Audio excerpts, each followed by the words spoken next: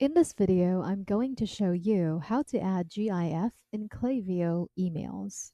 So in adding a GIF, it is really easy. For example, you'd like to create one. So let's click campaigns, create one campaign.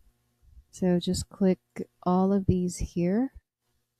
There you go. So for example, you're going to be searching one GIF. So cute GIF.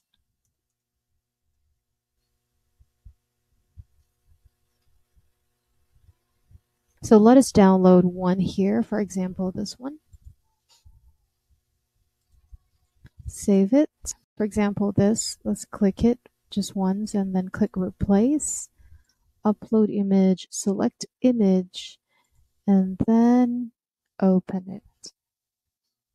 There you go. Now you have uploaded your GIF.